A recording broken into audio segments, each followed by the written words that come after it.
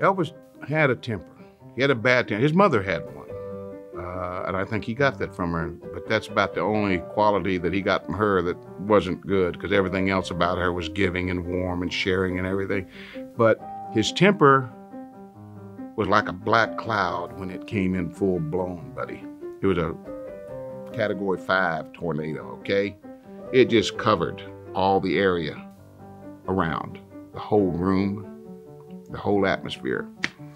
And you didn't know until you knew who it was about that had got him that way, what thoughts, who he was thinking about that got him this, or who had done something. You may have done something the night before or earlier that day that might have got him mad like this, so you didn't know, and you really didn't feel a whole lot of relief when it wasn't even you that he was upset, because it was still there. It was still there weighing down on you.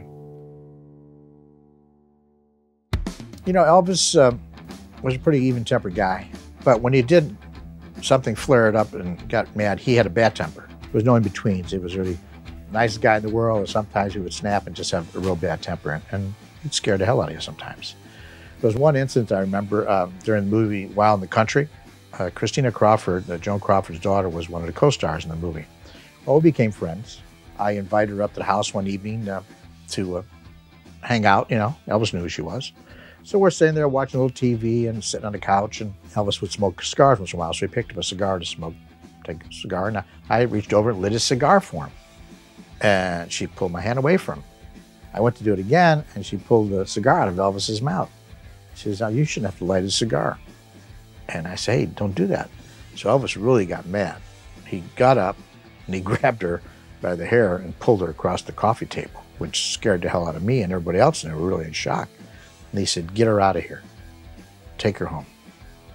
Well, I didn't know what to do. I mean, this is the first time this ever happened to me around Elvis. The first time I saw his temper like that. So I took her home and took her in the car, and we were driving back. I says, "What was all that about?" She says, "You have no idea. I don't believe that we should be waiting hand and foot on big stars just because they're a big star." She says, "My mom, Joan Crawford, was like that. Everybody had a weight on her hand and foot, and so she really didn't care for that too much, and so she was all upset about it. And that she was upset because how Elvis talked to her and told her to leave. Plus, she was on the movie. So we took her back, and the next day or two was, I think, she sent a nice little letter over to Elvis and apologized and sent him a case of Pepsis, because at that time Joan Crawford owned a Pepsi-Cola company, and she apologized and said she was sorry and just something hit her wrong at the time, and that was quite a wild experience for me.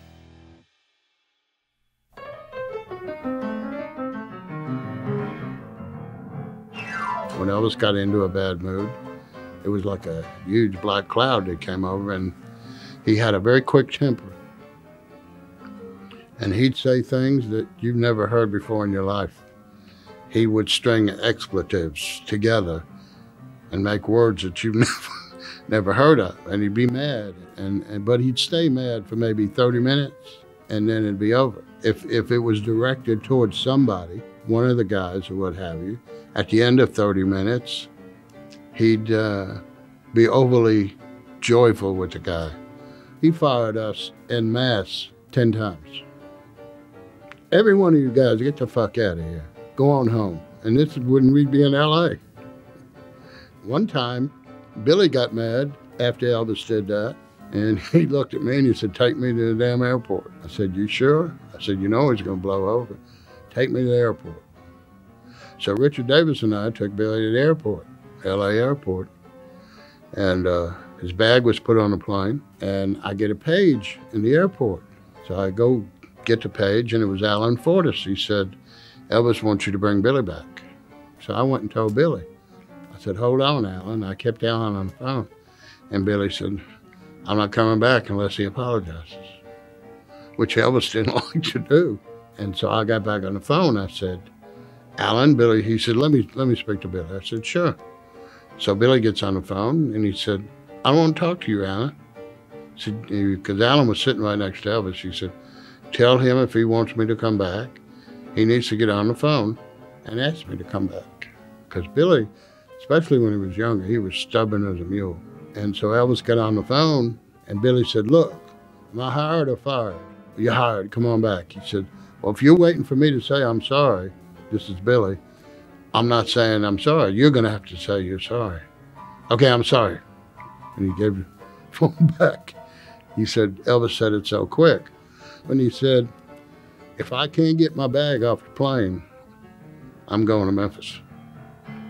So I ran to the gate and had Billy's baggage ticket and asked the guy, I said, are you guys known for fast service? He said, yeah. I said, well, see how fast you can get this bag off the plane, because the plane was supposed to be leaving.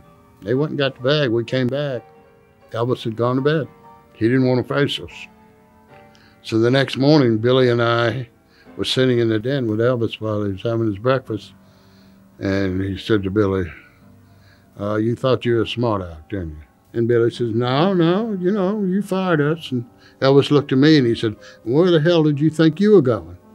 I said, I'm not staying around anywhere I'm not wanted.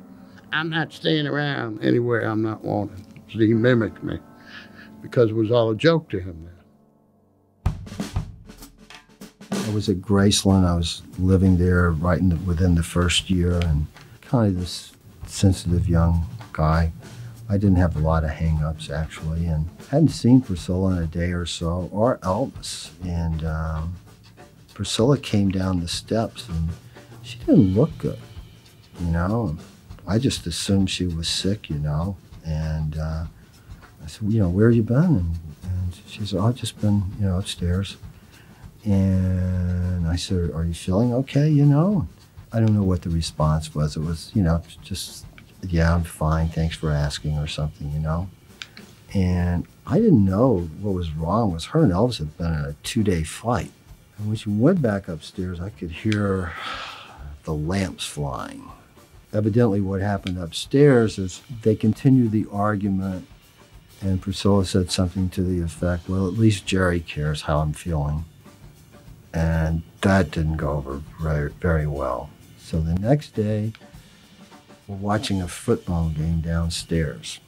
And Elvis had never said a cross word to me in all the years that I had known him.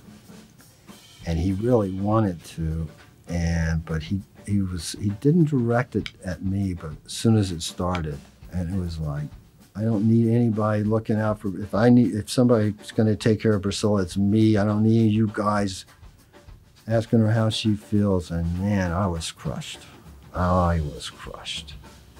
And I didn't know what to do. I didn't know where to pack my bags. This was the fear of like being misinterpreted as somebody that would hit on somebody's girlfriend or something like that. And how do you explain it? And he hadn't even directed it to me. I was crushed, and I think he knew that. But Elvis was so sensitive. I can't remember what he did, but it was very shortly where he kind of gave me a wink, and then he said, Jerry, let's go for a ride. He never mentioned it again. And I felt like $1 million again,